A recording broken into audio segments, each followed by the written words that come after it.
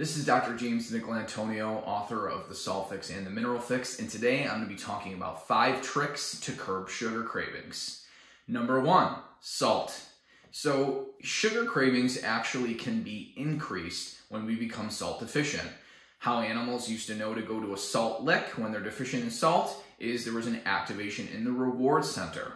And so once the animal found salt, there was a higher reward for that. And actually sugar can hijack that system and we get more release of dopamine and greater cravings for sugar when we don't have enough salt. So many people tell me that once they start eating more salt, that their sugar cravings start decreasing.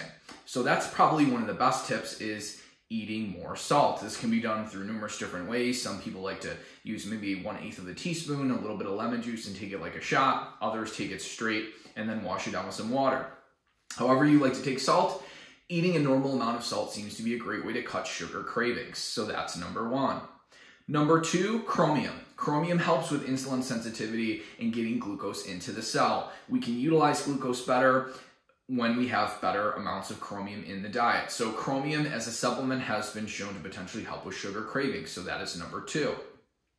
The third trick is a supplement called glutamine. It's an amino acid, and it seems to also help with sugar cravings. Anywhere from 3 to 5 grams with meals may potentially help with sugar cravings.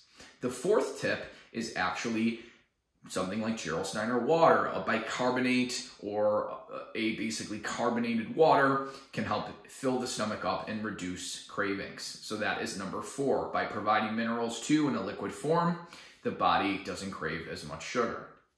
The 5th trick is either berries, like blueberries, strawberries, or raspberries, or dark chocolate with nuts. Basically, it's a healthy way to get a sugar fix.